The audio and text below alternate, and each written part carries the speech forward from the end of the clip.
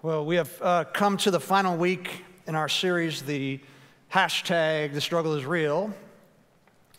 And it's been 5 weeks focusing on the importance of getting our bodies, our souls, and our minds in shape. But not just to get them in shape. We're talking about this because there's an ultimate purpose in it, and it's getting us ready in all ways to have the greatest of kingdom impacts. Keith talked to us the first week about taking care of our physical bodies. And then Dave explained the importance of eating well.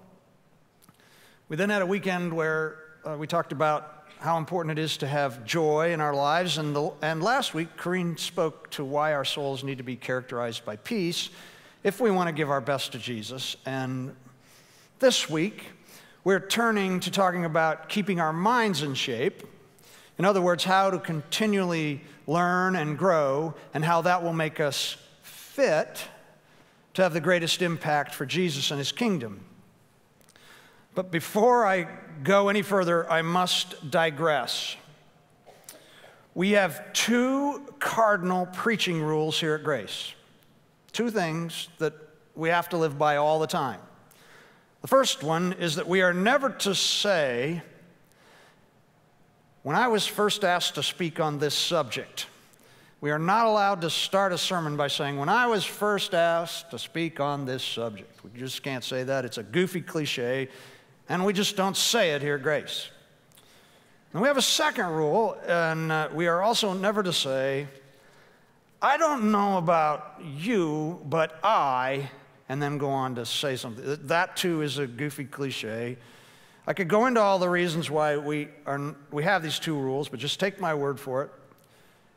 You'll never hear anyone say either of these two cliched lines here at Grace, except for today, because I'm going to break both rules unapologetically.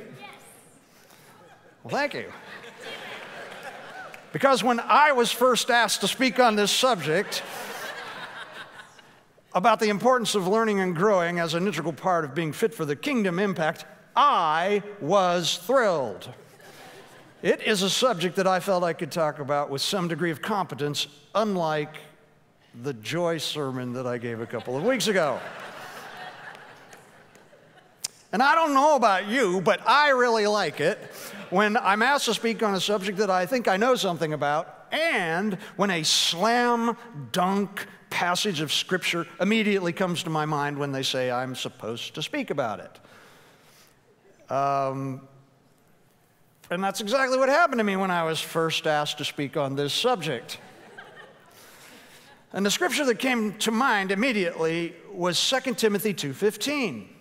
And it's a scripture that I memorized when I was a child, and it goes like this: Study to shew thyself approved unto God, a workman that needeth not to be ashamed, rightly dividing the word of truth. Obviously, I learned it in the King James. And I'm sure you can see why it came to mind when I was first asked to speak on this subject. It clearly says right up front that what we're supposed to be doing. We're supposed to be studying. Studying to show ourselves approved unto God. And by studying, the implication is that we're to be studying the Bible. And I would also bet that over the years I'd heard probably at least a dozen sermons where the preachers emphasized how important it was that I study to show myself approved unto God. But since we don't use the King James here at Grace, we use the New Living Translation.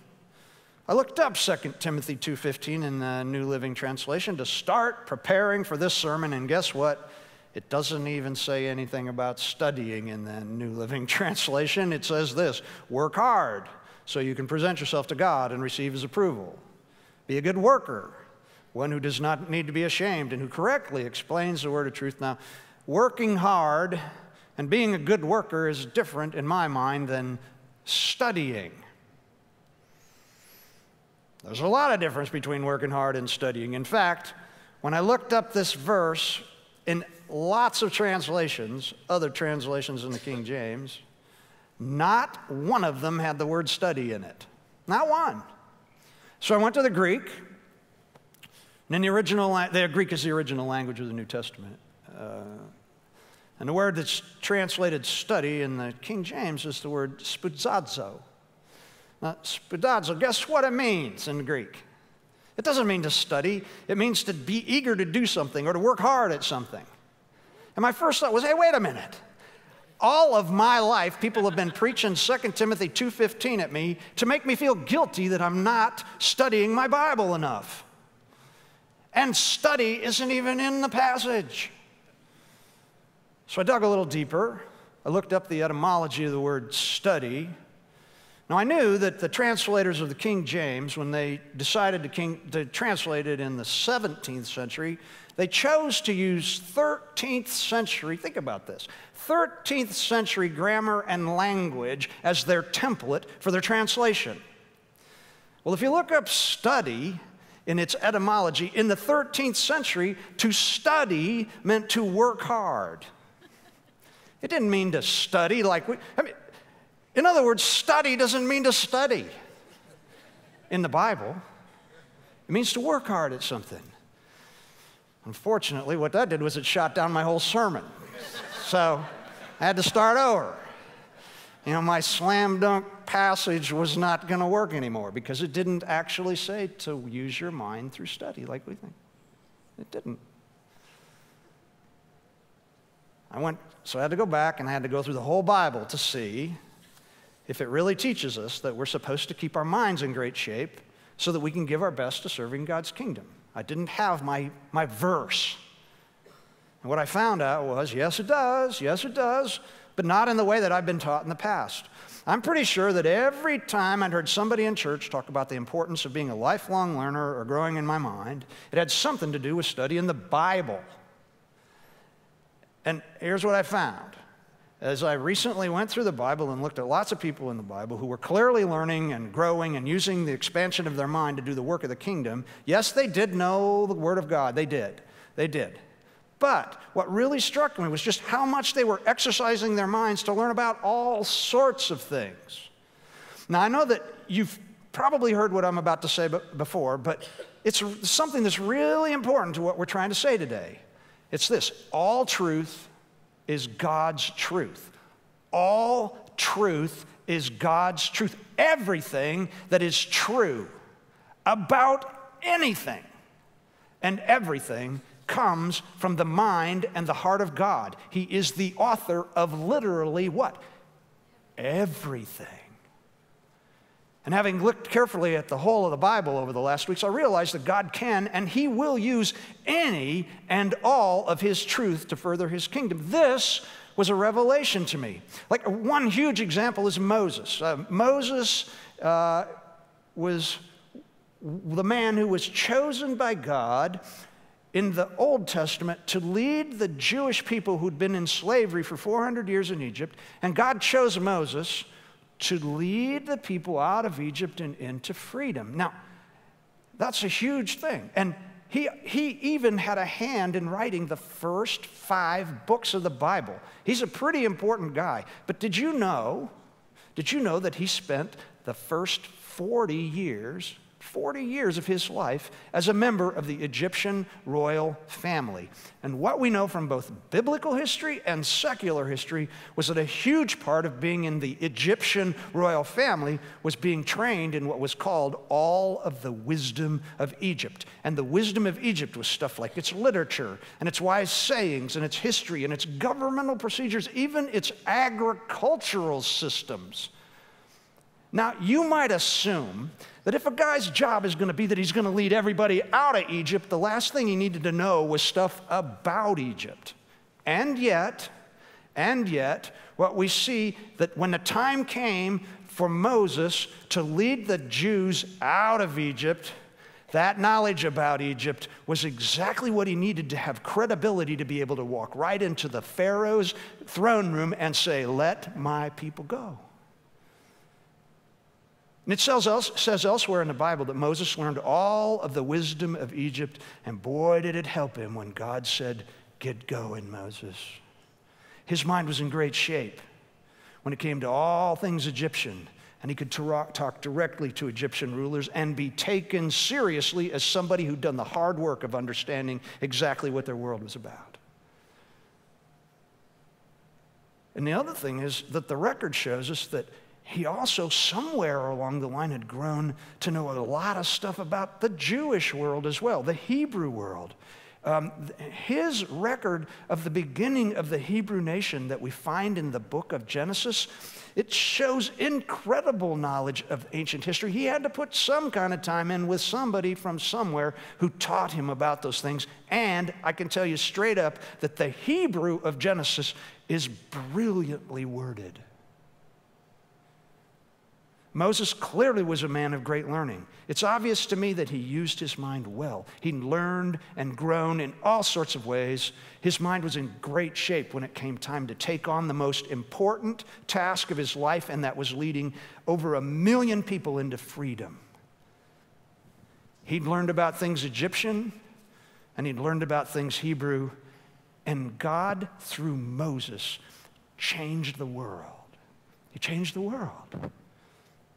Now, here's another example from the Bible. About 400 years after Moses, a man named Solomon came along. Now, you can read about Solomon's life in 2 Old Testament books. One is called 1 Kings, and the other is called 2 Chronicles. Now, Solomon was the son of the man who is universally considered to have been the greatest Jewish king, King David. And can you imagine how difficult it would have been to follow in the greatest king of all time's footsteps, to be the next king? Can you imagine how difficult that would have been? And what we see as we read the Old Testament, in those 2 books, we find that God literally came to him and said, I will give you anything. You ask for it, and I'll just give it to you. And Solomon, rather than asking for riches or asking for fame or a powerful army or anything like that, what Solomon asked God for was that he would give him the wisdom to rule the nation of Israel with justice and righteousness. God was really impressed with this request, and well, listen to what kind of wisdom God gave to Solomon. God gave Solomon very great wisdom and understanding and knowledge as vast as the sands of the seashore. In fact, his wisdom exceeded that of all the wise men of the East and the wise men of Egypt. He was wiser than anyone else. His fame spread throughout all the surrounding nations. He composed some 3,000 proverbs and wrote 1,005 songs. He could speak with authority on all kinds of plants, from the great cedars of Lebanon to the tiny hyssop that grow from the cracks in the wall. He could speak about animals and birds and small creatures and fish, and kings from every nation sent their ambassadors to listen to the wisdom of Solomon. Again, think about this. All truth is God's truth.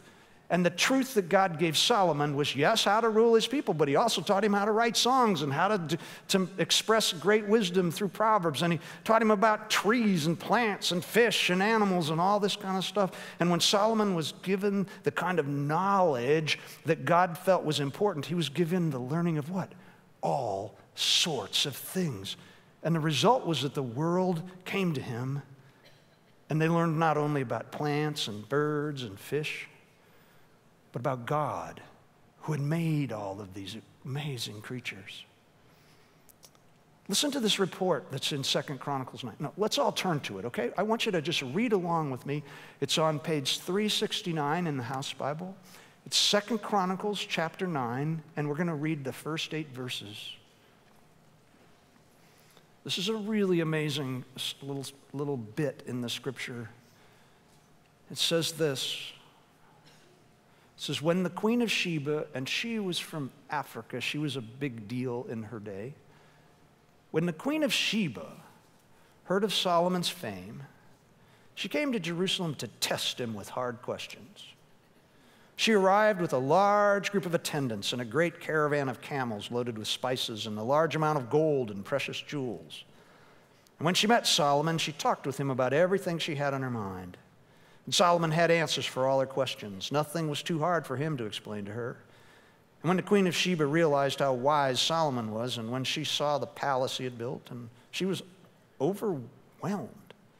She was also amazed at the food on his tables and the organization of his officials and their splendid clothing and the cupbearers and their robes and the burnt offerings Solomon made at the temple of the Lord. And she exclaimed to the king, "Everything I heard in my country about your achievements and wisdom is true.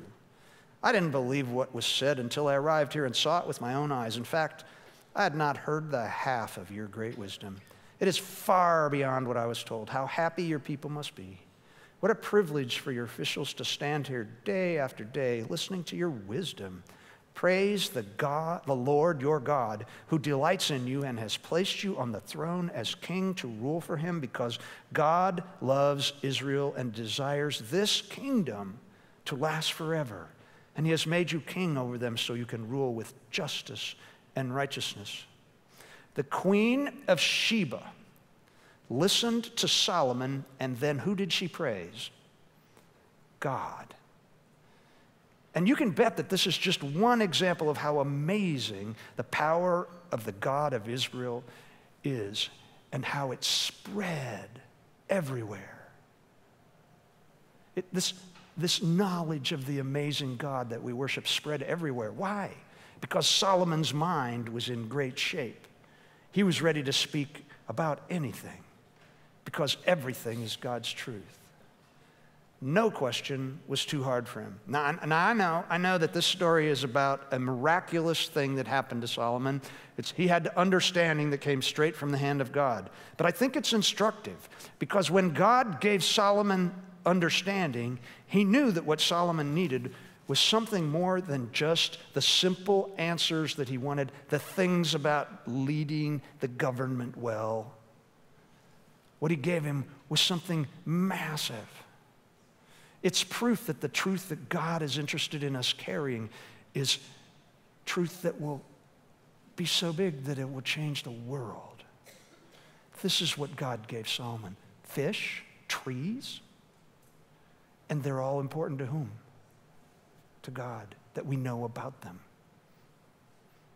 You know, here's another example. Have you heard of Paul the Apostle in the New Testament? He was one of the most important early Christian, first century Christian leaders. He was a man that started out his life, when he was an adult, he was already a highly educated Jewish radical, is what I would call him. Yet this guy who was a Jewish radical one day had a dramatic conversion to following Jesus.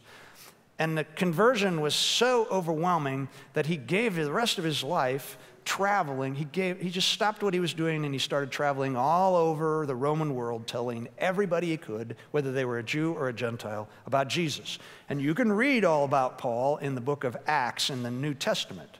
But in the 17th chapter of the book of Acts, there's a really interesting story. And what we find is that Paul ends up in Athens. Now, Athens is in Greece. And Athens, in the first century, was the center of Greek philosophical learning. It's where all the philosophers would go and hang out and debate. Everybody there was like really smart, or lots of people that were there, they were drawn to Athens. And Athens and Greek learning was also the center of learning for the whole of the Roman Empire. So we're talking about a really heady place. And Paul is there. And he starts to talk about Jesus, and the whole city gets all stirred up because they like talking about new ideas, and Paul had brought a brand new idea. And while I don't have time to tell you everything about this, just listen to these two verses, this couple of verses that tells us about what happened in Athens with Paul. Paul went to the synagogue to reason with the Jews and to reason with the God-fearing Gentiles. And he spoke daily in the public square to all who happened to be there. He also had a debate with some of the Epicurean and the Stoic philosophers. And when he told them about Jesus and his resurrection, they said, "What is this babbler trying to say with these strange ideas he's picked up?" Others said, "He seems to be preaching some foreign gods." And then they took him to the high council of the city. "Come and tell us about this new teaching," they said. "You are saying some rather strange things, and we want to know what it's all about." Now, as I said, there's a lot I could say about this chapter and these verses in particular, but what I want to point out is this, that Paul, who starts out as a very learned Jewish man, he had somewhere in his life learned to speak with convincing knowledge both to Jews and to Gentiles that he would meet in a synagogue. He'd also learned how to talk to people in the city center where people gathered to have general debates. He'd learned enough about Epicurean and Stoic philosophers, and those are the two ends of the Greek philosophy world. They're completely opposites. They're sort of enemies, and yet Paul could talk to both of them. And by the way, he's speaking probably in a second language. And then he's overwhelmed them with the way he can speak, that he's invited to speak to the members of the Athens City Council. And from what I can tell, this text never says that he got the ability to speak to all of these people well through some miraculous event. No, Paul had clearly, somewhere along the line, done the hard work of learning about things like rhetoric and philosophy and logic and debate. He'd grown in learning. He was even learning ideas that are antithetical to what he knew to be true. And he did it all, I'm sure, for the purpose of being used by God to further the message of Jesus. In fact, at the end of chapter 17, if you ever go there and read it, you're going to get a list of all the famous Athenian people who became followers of Jesus because of Paul's wise use of the knowledge that he'd learned over the years. Again, all knowledge, even the knowledge of the truths contained in rhetoric or philosophy or logic or debate, is God's knowledge. And when our minds are in the equal sort of shape as our bodies and our souls, we shouldn't be surprised when people as important as the Queen of Sheba or the people who are on the city council of Athens, when they say to us, come and tell us about this teaching. And my contention is that when the Bible talks about the importance of learning and growing in our minds, when the subject is getting our minds in shape to have the most impact for the kingdom, it isn't just talking about having a scholar's understanding of all things Christian. Not at all. What I believe the entire arc of Scripture is saying is that, yes, we should be able to speak with clarity about our faith. But God's world, His truth, and what is worthy of knowing is far grander and far more amazing than we can ever imagine. And something that's even more important, that God seems just fine with using our knowledge of His truth, which again is like all truth. He seems just fine to use that kind of knowledge to have great kingdom impact. God needs all of His people to continually be expanding their minds, learning and growing in all sorts of things. And I'm just going to say, for some of you, it's going to be you're going to expand your mind in history. And others of you, you're drawn to physics.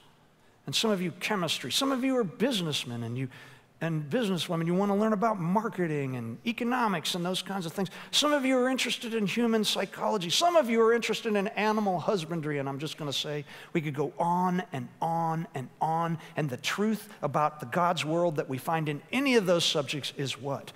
God's truth. And it's all important. And as followers of Jesus, we've been graced not only with the knowledge of the one who gave us this vast world of information to know, this vast world that is worth looking into and knowing about, we've also been given, and I'll say this very carefully, we've been given this muscle in our head by Him, the most important muscle that He's given to us, our brains. And He wants us to use it to know about His world. But just like exercising and eating well and finding joy and allowing peace to control our lives, learning and growing takes discipline. It just does. It takes discipline. I know that our culture is prone to gravitate to entertainment. It's prone to just want to check out and be entertained by cat videos and things of that sort. You know, it's just way easier. It takes discipline to go, no, this is not the way I should use my mind. And the other thing is that we don't tend to want to listen to people that disagree with us. We tend to want to hear people who we agree with. But I'm just going to say, if we want to get the most important muscle that God has given to us in shape, we better start listening to everything so we can use our minds to figure out what is the truth, because the truth belongs to God. Now, I certainly don't want you to think that I'm advocating that we all have to be Renaissance people. We all have to know something about everything. What I am talking about, though, is being disciplined about expanding your mind in the areas that God has uniquely created you to find interesting and important. I am not certain this will happen, but there could be a day. I'm a philosophy guy. I may run into a Stoic. And I might have a philosophical discussion about Stoics, and the shape of my mind, what kind of shape it's in, will make a difference as to whether I have an impact in that person's life. But for you, it might be something else. Like I said, it could be marketing or African history or Japanese culture. We could go on and on and on. But we learn and grow, first because it expands our mind and we learn more about God's world, but also because it makes us possible to speak to other people in ways that they want to listen to us.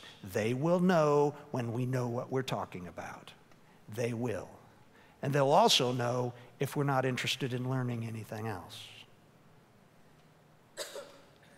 And what I hope they do is, after listening to me talking about Stoics, is they want to know about Jesus. Here are 4 things that I'm committed to when it comes to expanding my mind. First, I want to continually have a curiosity about the world around me. The truth is, I should never run out of things that are surprising, exciting, or will exercise my mind. I'm at the perfect age. I will be 64 this summer. I was clapping. Why? Because I lasted this long? Yeah. What is it? If I knew I was going to last this long, I'd have been a lot more careful when I was younger. But what was I talking about? Always learning something new. 4 things. Oh, yeah, I'm at the perfect age to think I already know everything. You know, it's like I've already lived enough that I already know everything and nobody's going to ever tell me anything new. That's crazy talk. I am committed to being continually curious about the world around me. Secondly, I want to have a long view about learning. You've heard that phrase, lifelong learner? I'm committed to the fact that learning is never done. I just want to keep learning right up to the end. I always need to be exercising my mind. The third thing that I'm committed to is to staying humble. I don't do this to be a know-it-all smarty pants. You know, you don't want to lord it over people. We learn things so that we can do what the next thing is. You exercise your mind because it's a purposed endeavor. We have a bigger purpose behind what we do when we learn about the world, and that is so that we can have great kingdom impact. The more we learn, the more we exercise our mind, the more we'll be able to function in worlds with other people who have been exercising their mind, and we can have great impact in that way. The bottom line for us all, as we've talked about over the last 5 weeks, is this: if we take care of our bodies through exercise and eating well, we'll have the strength to have the greatest kingdom impact. And if we take care of our souls through finding joy and living with peaceful hearts, we can enter into God's kingdom work with healthy spirits. And when we take care of our minds, when we exercise its great capacity to learn and grow and find understanding, we will be able to engage with other people who will want to listen to us. And they'll believe us when we tell them we have found the truth. Now, I know I've been short on specifics, but the specifics come from your own worlds, the world that God has uniquely created you to inhabit. Again, all truth is God's truth. Whether the truth that excites you is seabirds or electronics or the Bible, it doesn't matter. We simply need to be about discovering His truth, so that we can bring about His kingdom. You know, I've been thinking a lot about the word study over the last few weeks. And I've been thinking that both of its meanings, the ancient one about working hard, and the modern one about putting in the effort to learn new things, they both work. Because we're called to what? To work hard. To work hard to take care of our bodies and our souls and our minds. It just takes hard work. But we're also called to what? Serious study, because the struggle is real. But it's also a struggle that is worth the effort, because it is a struggle that can be won. And when we win, the world changes. And you know how it changes when we win? The kingdom comes, and God's will is done on earth as it is in heaven. That is what it's all about. That's what it's all about. Let's pray. Thank you, dear Lord, for what an amazing world you've created. Thank you that you gave us the capacity to learn and grow and use our minds. Thank you that you have given us the opportunity not only to know about your world, but to know you, the one who made it. Father, my prayer for us is that you'll keep us curious, that you'll keep us learning, and that you'll keep us humble, and that you'll keep us focusing on the reason that we do all of this, and that is to bring your kingdom into the world. We thank you, dear Lord, in Jesus' name. Amen.